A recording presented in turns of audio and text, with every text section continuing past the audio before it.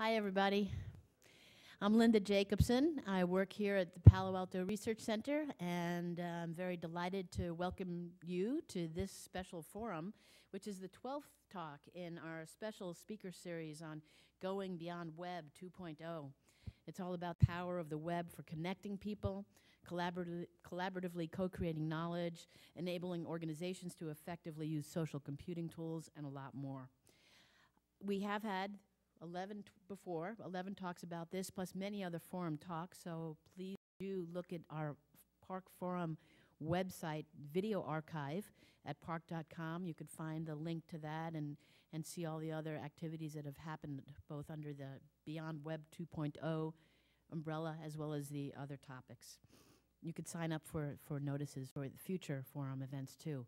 And speaking of future forum events, please make a note in your calendar for next Thursday. We will be featuring the editor-in-chief of Wired magazine, Chris Anderson.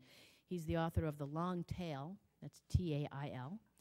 And he'll be giving a talk in our series. It's called Free, Why $0.00 is the Future of Business. But what's exciting is what's happening here now today. I'm delighted to introduce our forum speaker, Lisa Petrides. Petrides is the president and founder of the Institute for the Study of Knowledge Management in Education, which she envisioned and formed and has really created an impact in the area of education and knowledge management. Her organization, ISKME, is an independent nonprofit educational research institute that's located in Half Moon Bay, out by the ocean. ISKME's work includes applied research, innovative projects, and field-building initiatives in the area of knowledge sharing and education. Lisa has led the OER Commons, and she'll talk to you about that because it's very much Web 2.0. She's led the OER Commons initiative, which is an open-source teaching and learning network that focuses on supporting teachers and learners to facilitate the creation and adaptation of dynamic and evolving open educational resources. Lisa used to be a professor in the Department of Organization and Leadership at Columbia University, Teachers College, back in New York. But she's a Bay Area girl, born and bred, and received her Ph.D. in education from Stanford, as well as her MBA from Sonoma State. Lisa is also, she's a multi-talented artist, visionary, and a mensch. That means she's a sweetheart. She's a painter and a sheet metal artist who exhibits her work throughout the Bay Area.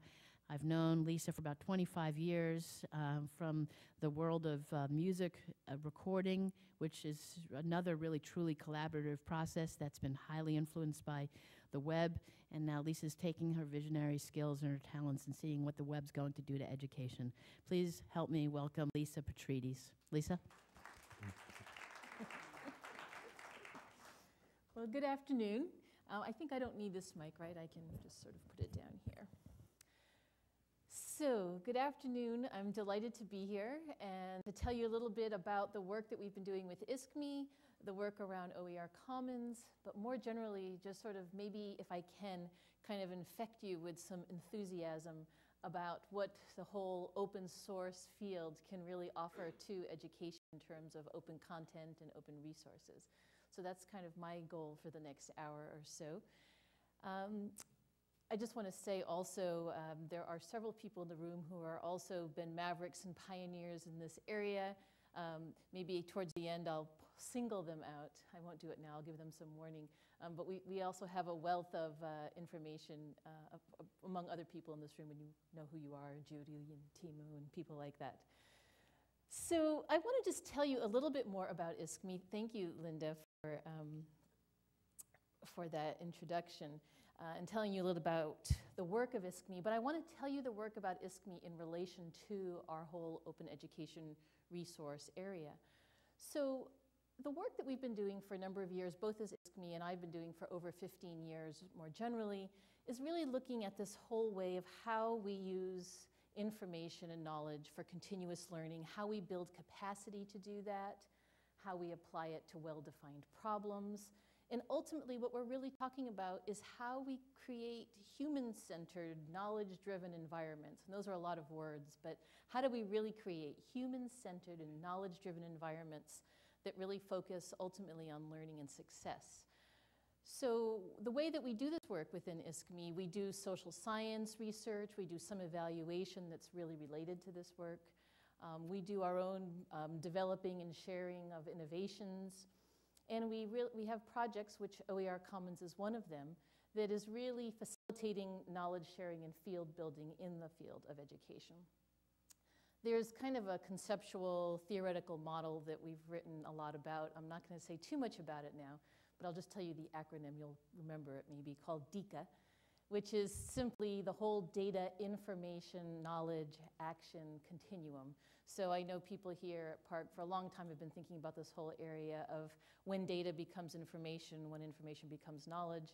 And then really what we think of in terms of our work is then how we really put that into practice within the education sector.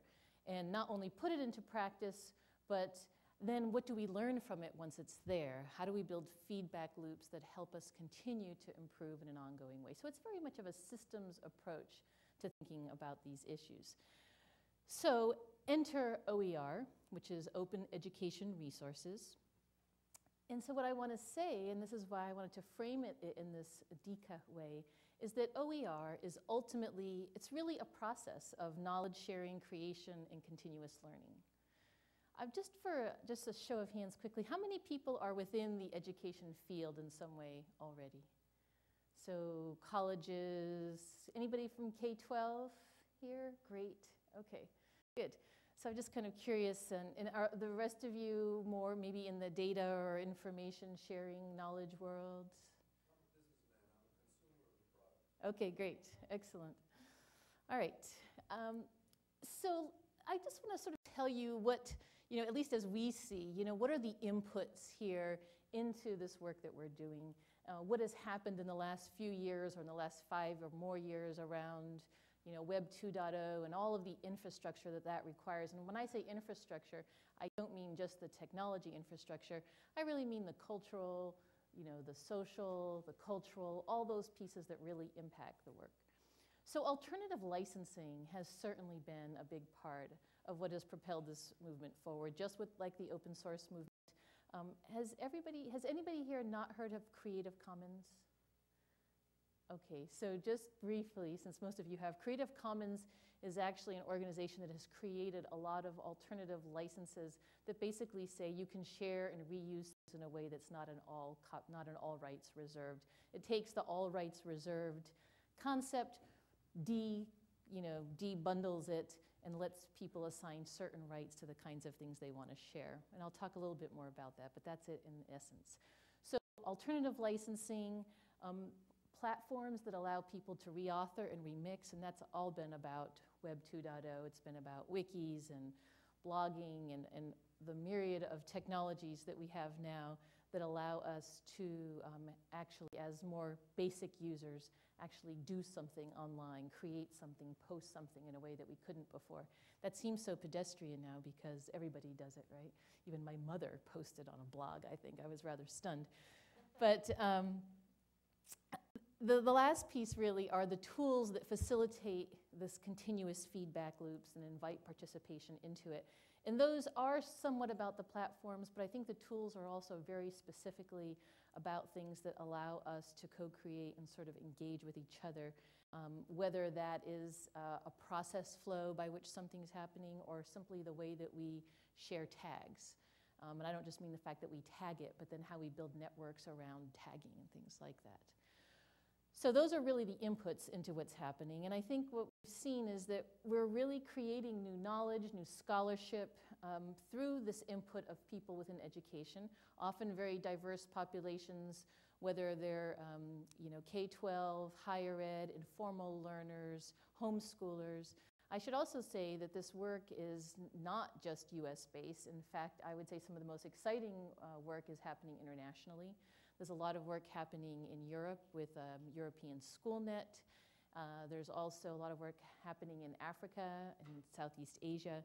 So this is a movement that is really gaining visibility and participation worldwide, and I'll talk a little bit more about that as well. So this whole idea, again, it's really about, how do we expand on this whole knowledge creation idea by incorporating user-gathered data and information. So we're sort of back to that data, information, knowledge. It's really also about providing an opportunity to test ideas, to learn by doing, modeling good practices of inquiry. Again, I'm speaking a little abstract now, but I'm going to give you lots of examples in a minute. And ultimately, it's really about adding value to resources. And when we say education resources, that can be a pretty big definition. You know, for those of you who have been teachers or professors, you know, an education resource is certainly a lesson plan, it's a lecture, it's notes, it's a map, it's a graphic, it's pedagogy, it's many things, right? So when we say open education resources, we're really talking about that whole myriad of things that it could be. It's not just one thing. And that ultimately we're adding value to those resources by the whole reuse, the adaptation, and the collaboration. So just an example, what am I talking about? You know, adding to this knowledge base. How many of you have heard what the Library of Congress did recently with Flickr? So this to me was one of the most brilliant maneuvers I've seen, at least in the last month and a half or so. Here in Silicon Valley, we see a lot of them, don't we? It's easy to get bored. Oh, another brilliant maneuver. But this one really did grab me for a lot of reasons, partly because this is the work that we're trying to understand and grapple with. So the Library of Congress, which has hundreds of thousands of resources, took a set of them, which I believe was about 50,000, and actually put them on Flickr, made them accessible through Flickr, and allowed Flickr users to tag the pictures. So what we're seeing now is a whole body of work that we might argue was barely findable, right? Because findable is certainly the first piece of what we need to do around encouraging people to use open education. But not only that, they're creating tags and keywords and comments around these resources that we never even would have if the Library of Congress hadn't taken these things and made them available. Now what's interesting is that Library of Congress doesn't have a formal license on these pictures, but they do share them under this no known restrictions. So, and this, we could have a whole nother conversation just about copyright, which is probably another topic for a forum. But just enough here to say that they've made these available, anybody can use them and anybody can tag them. So really it's prompting new knowledge about resources that others can benefit from. So the concept of facilitating scholarship is really important. We have PLOS, that's the Public Library of Science. They have the free and open scholarly journals across several different disciplines. Now their content platform, it allows users not only to share and download them, but they can comment on them, they can respond to the article. And again, I would consider this part of the open education resource community. Certainly PLOS has been around for a long time, but when we think of how we really expand those definitions, we would want to include open journals, and I would say that they have certainly been also a maverick in this work as well in education. So I'm giving you some examples of how we're seeing some of these things work today. Incorporating geodata, that's physical addresses, maps, directions, things like that, into teaching and learning. So how does that happen? Well, for example, KQED, our local public television here, they are making available all of their videos, and they are now actually attaching geodata to it, which means if you're a teacher and you're studying marine biology, you could look up, you could use the geotag data to find, dolphins in Monterey Bay and be able to incorporate that into your classroom material. So and that's just one example, but when you start thinking about how people could be collaborating in a way that where specifically, geography is integral to the learning process of that, we've kind of expanded the dimensions of how we think about. You can't do that if you just have a textbook that you're flipping through, linear pages, right? All of a sudden we have a multi-dimensional resource that's almost organic in a way. So what does that do? Well, what we find is that these are resources that end up supporting maybe local needs. They interface with the community, this whole preservation of place, all the things that are really important when we think about, certainly in an international context, of how and why we might engage around materials. By the way, I used marine biology, but it could just as easily be something about culture or the social interaction in a geographic way.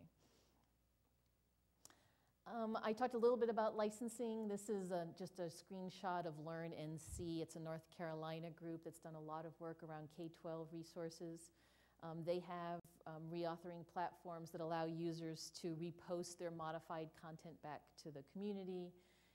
You can see in the bottom right-hand side, to share and to remix these items are available for sharing or remixing, and they delineate that so you can see the difference. And I guess what I want to just make one comment about that for those of you who might not be as familiar with alternative licensing. Sharing is one thing, right? The fact you can copy something and distribute it, use it for your classroom without, or just for yourself or your personal learning, that's kind of a first level of sharing. To be able to take that and adapt that, to remix it, to translate it, right? Those are the next pieces. So for example, I had to sign a form when I came in today that said that, can this be broadcast anywhere? Absolutely. Can it be used and distributed? Absolutely. On the form, it didn't say, can this be remixed? But if PARC did use Creative Commons license like that, I would say absolutely. That would mean that somebody could take both the PowerPoint presentation, they could take snippets of this talk today, they could take that and they could remix it and use some piece of it. They could take something I've said and take something that contradicts what I've said and put those together and develop some curriculum around it, right? So that's what we really mean by remix, and it's a really important concept. And if you ask any 20-year-old this, they'll really understand what you mean, because they're doing it just wildly with music and videos and games and things like that. So let me tell you about OER Commons specifically, because this is something that ISKME has been working with for the last few years. And it's oercommons.org, and this is just a screenshot of the front page. And basically, we've done a few things. For starters, we've aggregated and curated about 20,000 resources from all over the world. And that number, by the way, is rapidly increasing. Probably at this time, 6 months from now, it'll be at 100 or 150,000 resources. And what we do is we curate the metadata around these resources. And I'm not sure from a technical perspective how many people here are really into the whole metadata world. But it's a fascinating area, particularly in education, because what metadata allows us to do is to help people find things, search them, and then reuse them in a way. And metadata is everything from subject level. It's, it's the description, on your Starbucks coffee on the side. It says, syrup, number of pumps, is what kind of milk was it, right? All of those things. That's metadata about your coffee, right? So we're really talking about the same thing. We're just saying that, metadata might be subject grade level. How is this item licensed? Is there pedagogical materials that accompany it so I could know how to use it? That's all what we mean by metadata. So we've been collecting this metadata. We've been allowing users to tag it, to add their own reviews, ratings of the material. But perhaps a more important piece that was sort of the proof of concept, to say, there is so much amazing content out there that people are already creating. How do we find it? And then what is our motivation and incentive to use it?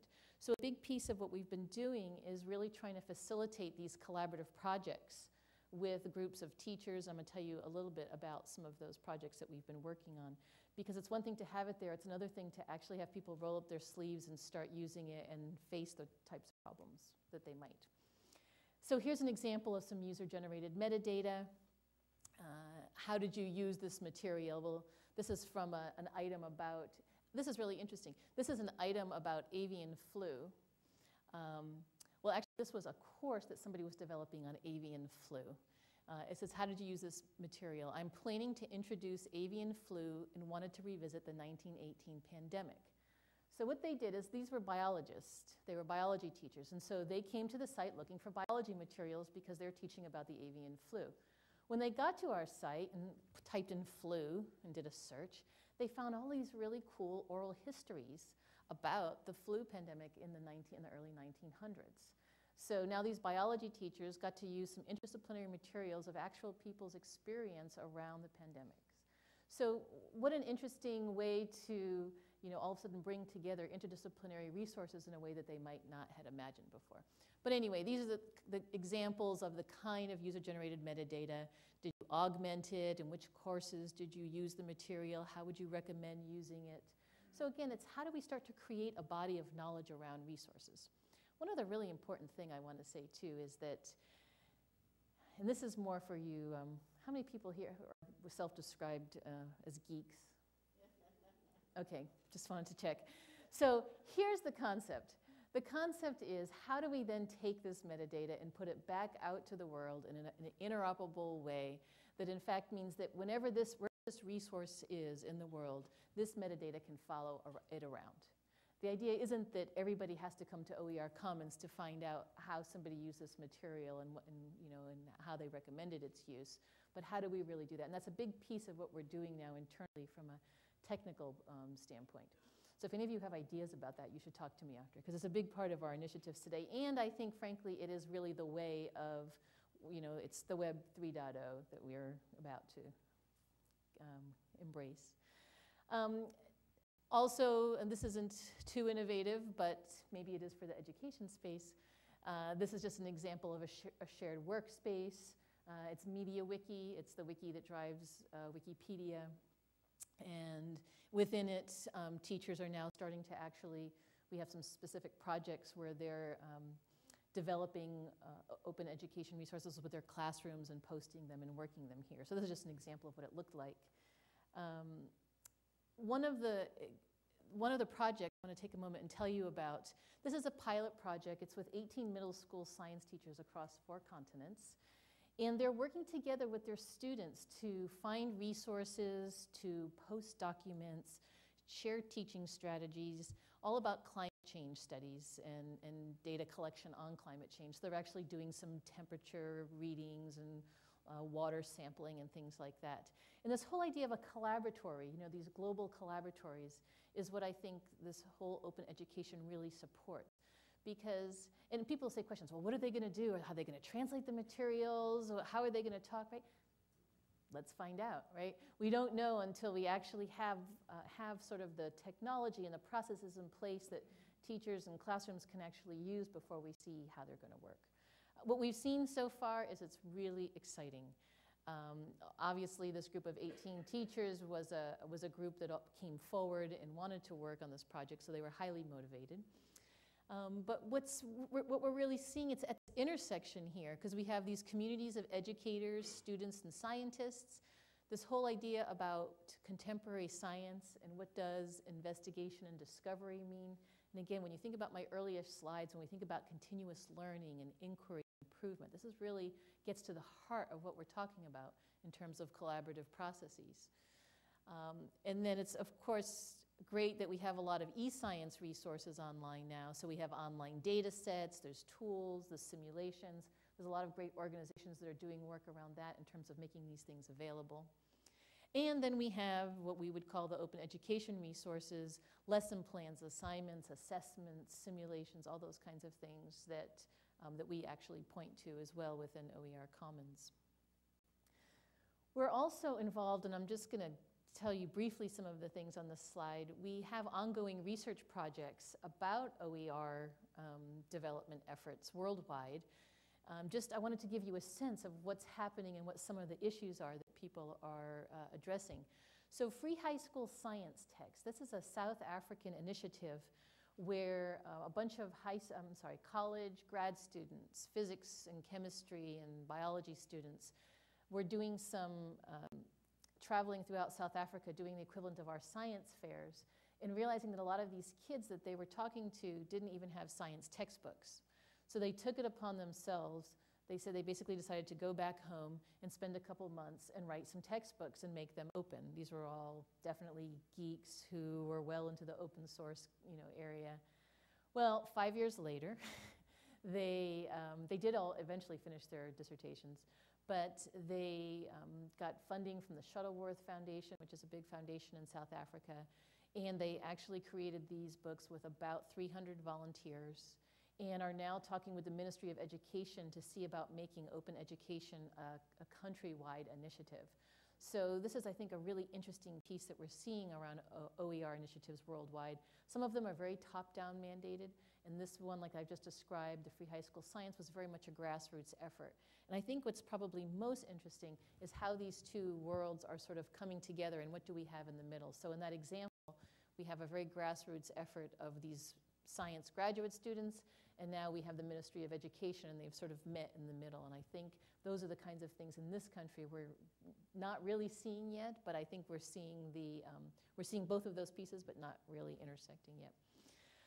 Curriki is a wiki-based platform that people are experimenting with, just trying to get teachers to create lesson plans and things like that. So we're doing some research with them to see what is it that really motivates teachers specifically to get engaged and motivated. Telecenters.org,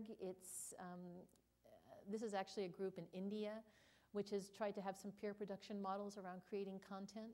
So we're looking at how some of those models have worked for them, what's been more effective and what hasn't.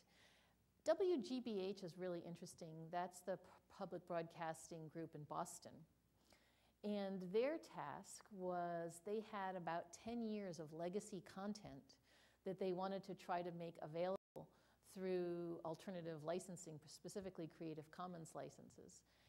So they have spent the last 3 or 4 years actually working with this old content. And what does that mean, legacy content, and trying to make it openly available? Well, they had it had a soundtrack in it that's copyright. So they had to take that out or try to get permission or put in something that was under Creative Commons licenses. So they're doing a lot of work about this whole legacy content. And it's a really interesting issue to study because some people are saying, let's just start from scratch. Let's just create all this material.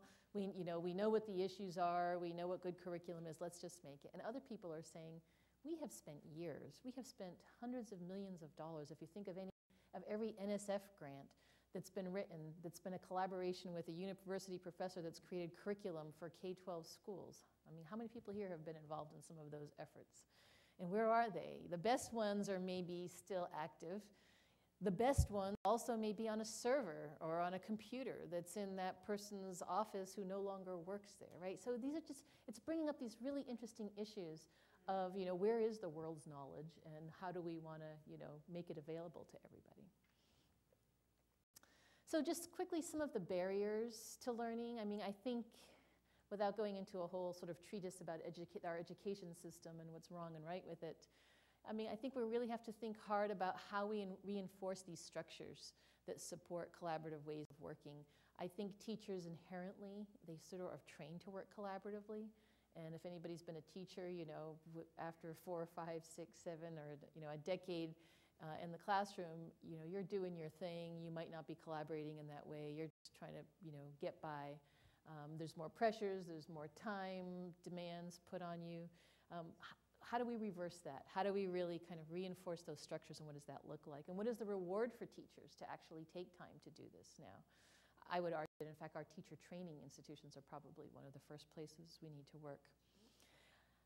I think this third point is sort of one of the most important points in terms of more of the formal education structures.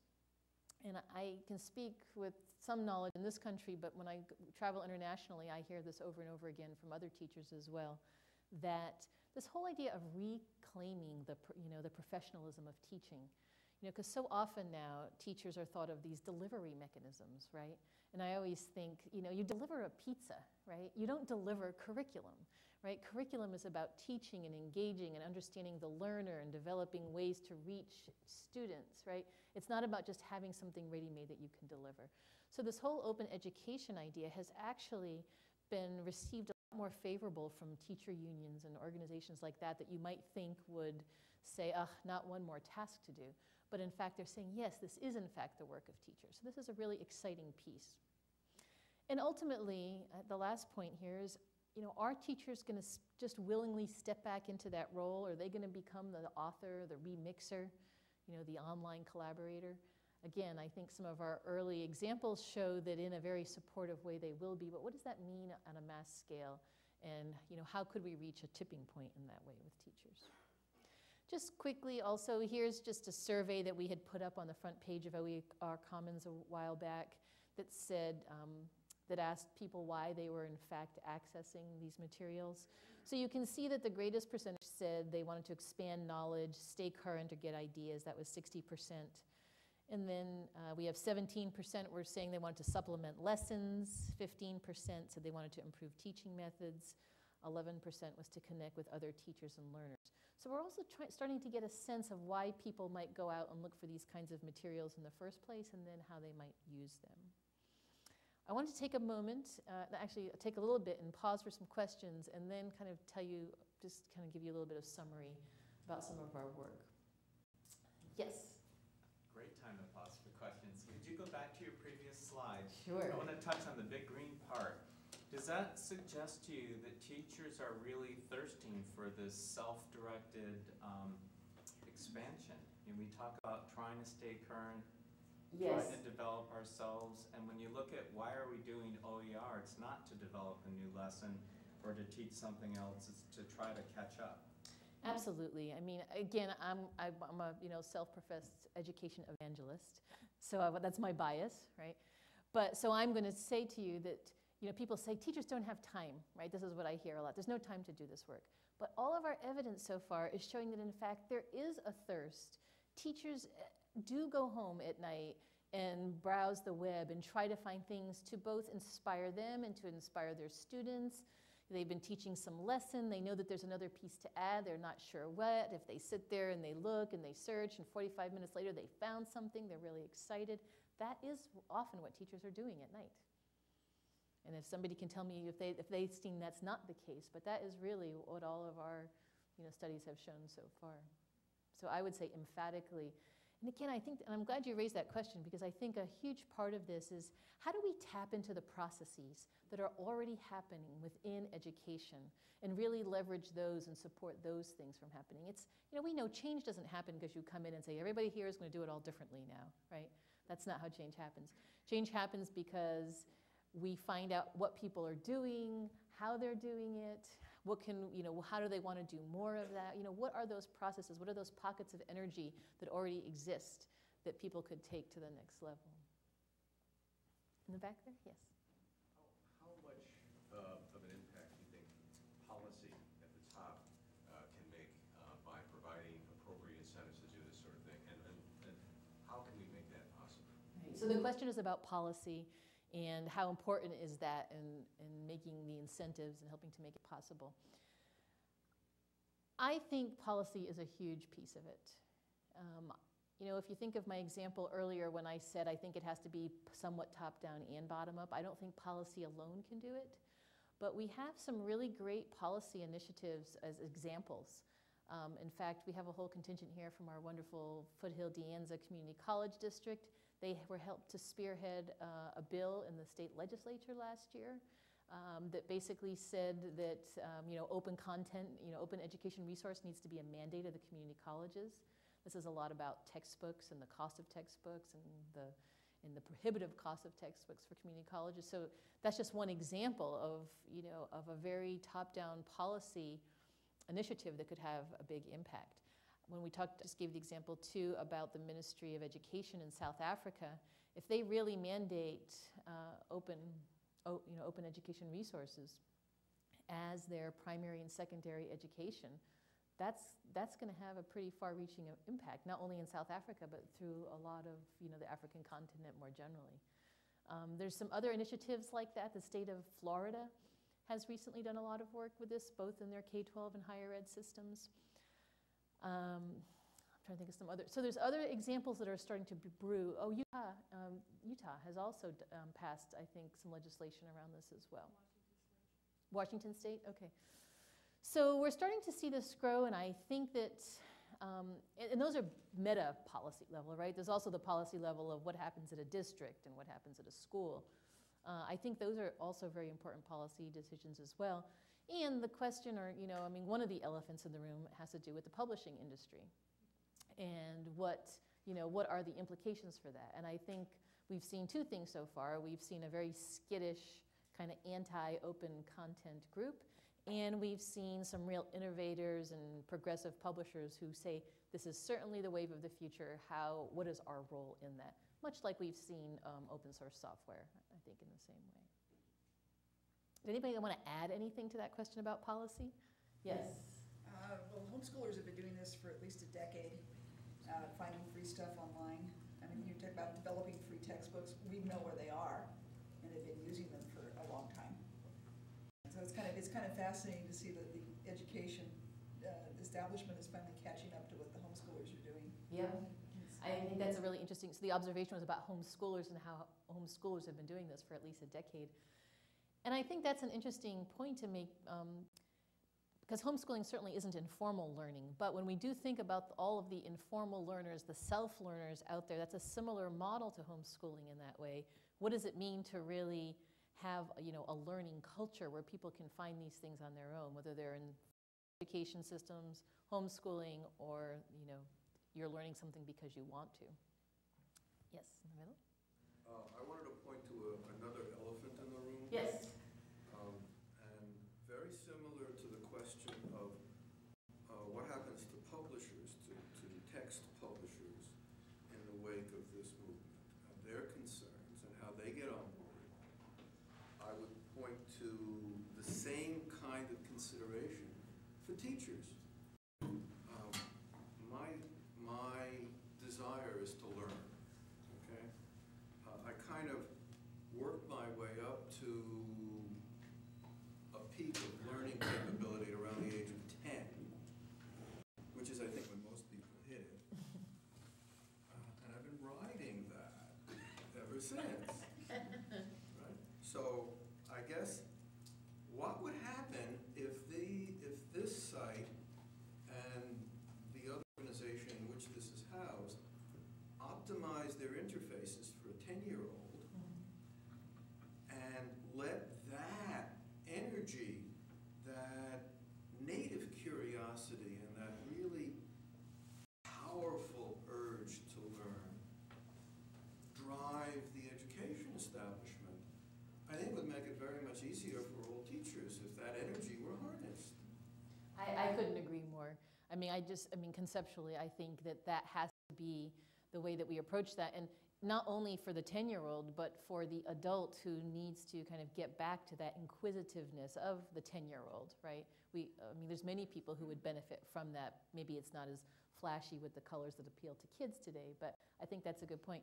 Specifically, I think you asked about, why not have OER Commons really focus in that area. It's something that we've definitely looked at. There are some good sites that people are trying to do that with kids now. And again, we don't want to reinvent the wheel. We do want to integrate the wheel. We want to, kind of weave this web a little more tightly of people who are already doing these types of things. But I think that's definitely a missing piece at this point. We know that a lot of that type of collaboration takes place. We know that kids, there's some amazing sites. What's it called? Taking It Global. It's a site in Canada that's doing some really interesting work about getting kids involved in social activism. So it's all about curriculum materials, but it's all about basic civics and social engagement. Does anybody else have an example of kid things that are? Which is it? Mike's, M-I-K-S-I-T-E. Okay, Mike's site? It's a fellow in Estonia, a country where nobody else speaks the language. And he has started up something almost a decade ago now, and I met him when he was out here. And he has young Estonian kids develop like a little unit study, like say on the farm. And then he has, and it's in Estonian. And then he has high schoolers who are studying English translate the smaller children's stuff into rough English. And then he sends it off to American or British English-speaking teenagers to correct English. That's interesting. And then once it's in correct English, then it's sent out to, say, high schoolers in Italy to translate it into Italian or French, what have you. And then it goes back down to the smaller children in those countries to use. So that's the model, right? That is absolutely the model. We actually have an expert in the audience. I said I would point out people and embarrass them if I needed to. Teemu, you might want to just sort of raise your hand back there. He is the head of the Helsinki Media Lab, has been very involved in the creation of authoring tools for primary education. There's in Finland and Estonia. In fact, Estonia is one of the countries, not surprising that you said this, is one of the countries that we are, in fact, partnering with on teacher collaboration. But Teemu, did you want to add anything? Do you know this group? And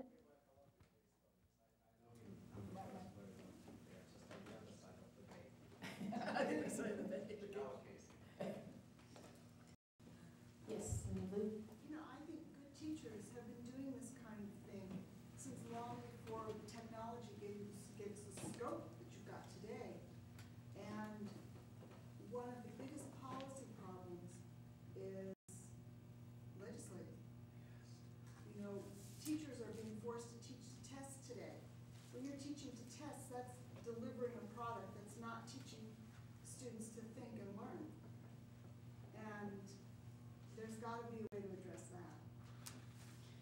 I think that's, again, I agree with you. I think that's a disturbing trend that we've seen. I also think that we're seeing some sort of hopeful kind of eating away at the edges of that now. Maybe after November, we'll even have bigger eating away of the edges. But, you know, it's interesting because within that, there are still a lot of ways that teachers who have been doing this kind of work for a long time are still using those kinds of processes and resources to try to supplement that in some way. Like, for example, there's some products that the state of California insists that teachers use. We won't get into that because that's very political. But the point is that teachers are in fact creating and supplementing some of these products now with their own questions, and they're basically doing this whole collaborative kind of open content area, but in a little kind of in a little bit of a secret way, right? Because you're not supposed to mess with these materials. These are all all rights reserved materials. But I think tapping into what some of that's going on is what we're trying to do, because we are seeing that that's a positive impact, and teachers have been doing that for years. And yes, some of them are sort of getting discouraged, but some of them are still doing that work. Materials that are legislated or come from the top are very static, and teachers, good teachers are teaching to students, and students aren't static. So they have always been doing this, and clearly they are today, and I think this is really exciting. Great. Back here to you. I could add a bit to what you were saying. I fully agree. I think the teachers have been doing this always. But now we can provide for every teacher the tools to do it. And then it becomes interesting also to look from the teacher's professional development. It will build up a portfolio of what you have done online, which may be useful for you to get in the next step in your career. And this is interesting. What we have found in Eastern Europe, it's been going through a big change now. Teachers in there are looking for this opportunity, especially from the point of view of personal development, plus a portfolio which makes them to show and sell their expertises of being good teachers. But it becomes really visible when you have been working and doing some OERs.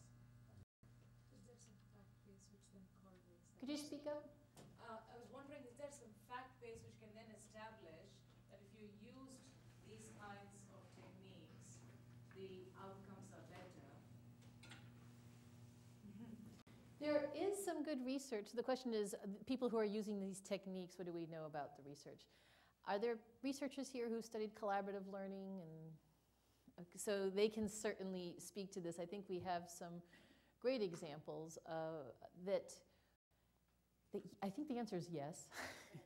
I think the answer is also that things can be done well and things cannot be done well, right? You know, and I think it's everything in between. But I think that we've really seen, particularly around teaching, you know, when that synergy is made between teachers, the work, it does add value to it.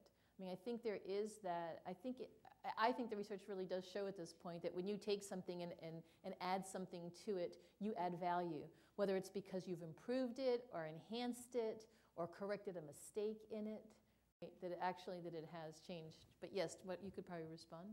Yeah, so a pretty well-known researcher at Georgia Tech named Amy Brockman has been doing some very interesting work around using wikis within the educational domain.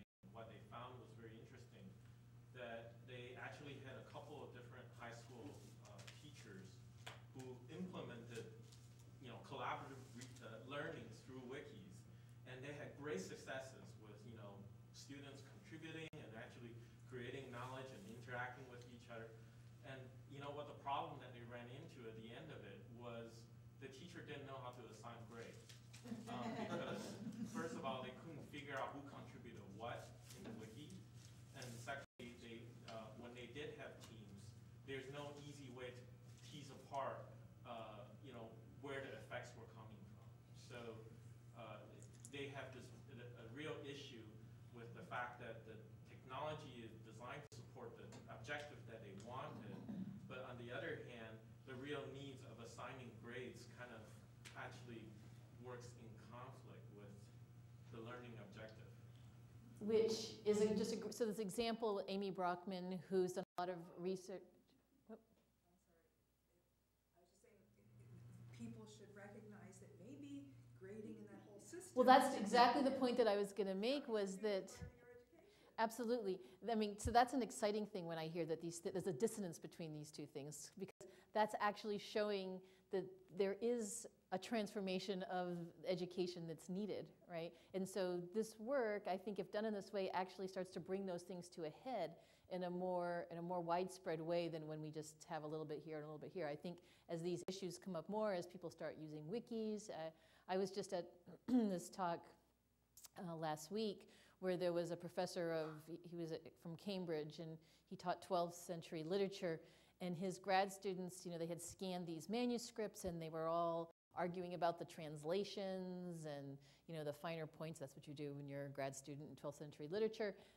And it was very exciting. This was all wiki-based, but what he was saying is, they're taking their best ideas. They're not going to get published now.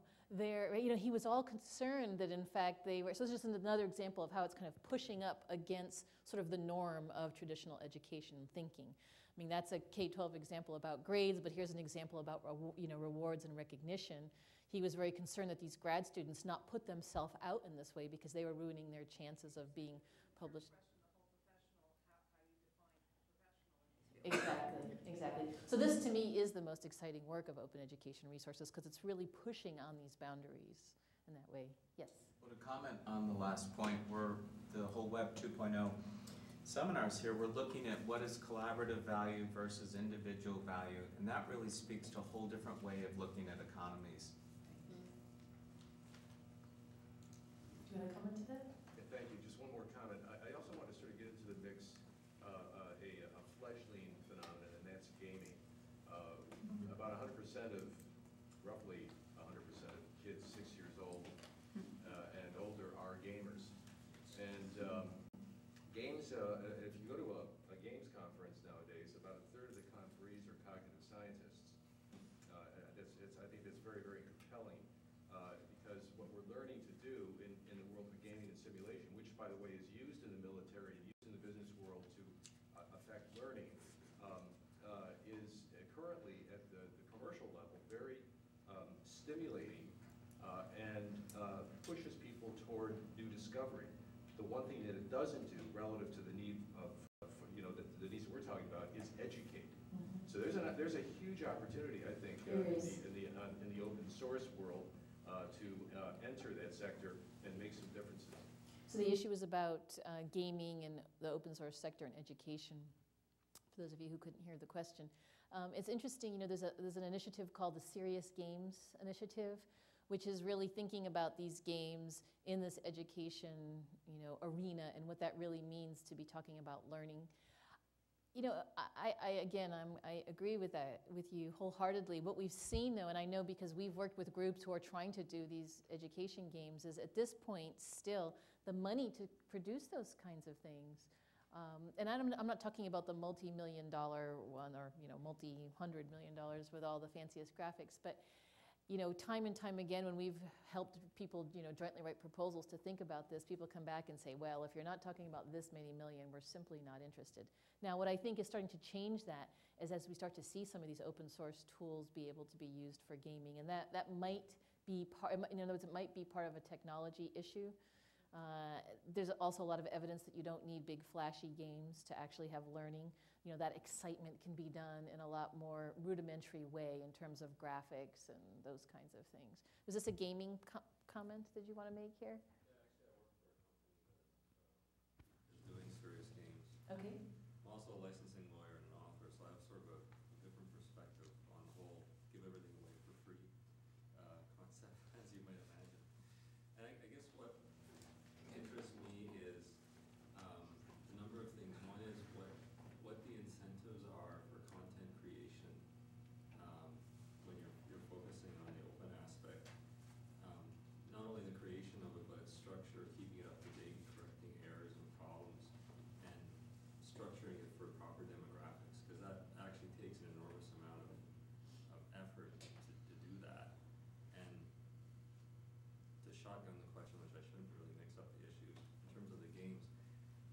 what you mentioned about costs I found very interesting as well, because what my company is trying to do is develop an authoring technology that allows relatively low cost for content creation. But again, developing that authoring technology costs millions of dollars in order to create something that's relatively cost effective for content creators than to create something at a lower cost on a per unit basis. And one of the interesting struggles that from the legal side I've been running into is educational organizations insisting on having some sort of open source license for the authoring technology. And one of the other questions I had, which relates to the point I just made about the incentive to create content, keep it up to date, in terms of the incentive to create the authoring technology, keep that up to date and offer that. There's costs associated with that, so I'm not quite sure I understand why the platform necessarily has to be open source. Yeah, so there's really a whole spectrum of this now. So the question is about, does this technology that we're using have to be, in fact, open source software and the cost of maintaining that and keeping it up? But you've asked the second question, which is really about the content, keeping up and correcting as well. So the spectrum is that there are, in fact, people who are in this open education content movement who believe that anything that you want to create for open content has to be an open source. And that's the only stuff they'll work with, and they won't support anything else, right? We're a little bit, at least we at ISKME are a little bit more realistic, because we're actually working with teachers in schools, all around the world. And we're saying, what is that teacher using to create his or her content? And if they're using Microsoft Word, we're going to help them use this in Microsoft Word, right? So we're trying to meet people where they are and move them forward. I think ideally the concept of open source is a great one and that we should move towards that. But I think that where we are today, it's not like we can just snap our fingers and say today, from here on in, all of these things will be open source. In terms of the improvements over time, I think we have some really great examples from Red Hat and what's happening with Linux and Ubuntu. We've seen the examples where either for-profit companies will actually, exactly. So we'll see for-profit companies who start to maybe take some aspect of this service around open education and help that. And then we'll also see communities of people like Wikipedia. There was that great article that compared the mistakes in Wikipedia around some medical issue around with a New England Journal of Medicine. And it basically found about the same number of inaccuracies in those two pieces. But the difference was that Wikipedia, once they found them, they could change them easily, right? So I just think that's kind of the mentality that we have to think of it in that way when we think about that. We're just about out of time. So I just want to just kind of sum up a little bit. And this is actually kind of, in some ways, sums up some of the conversation that we've just had here. But this whole idea, so this is what we've learned so far, both from this whole OER Commons as well as from these initiatives worldwide that we've seen, that this whole increased attention to interoperability to facilitate the exchange is going to be probably one of the most important things that happens in the next couple of years. And think Facebook, right? How many people have accounts on Facebook? Some people are afraid to let us know. You can find me there if you have an account. What's interesting is not that it's this platform that kids can post everything about their social lives, but it's what's really fascinating is the way people are learning, the way people are sharing. We've actually have a little application on Facebook we developed called OER Daily. So just like you can get your horoscope daily, you can get a resource daily that will, be some cool open education resource. Well, wouldn't it be neat then if people could take that and share that? You pick your 10 favorites. And then you share that with your friends. And what if you then also in that Facebook platform could add to that material and add a rating or a review? And then we want to know about that over at OER Commons, right? That's just, and it's Facebook today, it's something else tomorrow. But the point is that interoperability of how people are moving throughout the web, I think we have to just sort of ride that wave with them. And that's, I think, the most important thing about platform and technology developments today.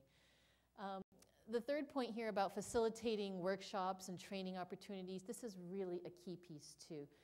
We are talking about the transformation of teaching and learning, which means we are talking about cultural changes and shifts.